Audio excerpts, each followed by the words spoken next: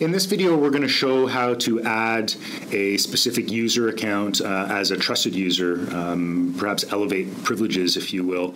And so we'll log into the Anti-Executable configuration panel, click on the Users tab, and by clicking on the Add button, we're able to easily add new users as either administrators or trusted users.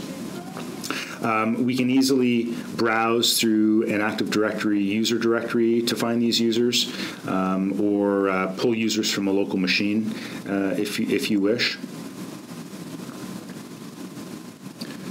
And we can verify the username by clicking the Check Names button.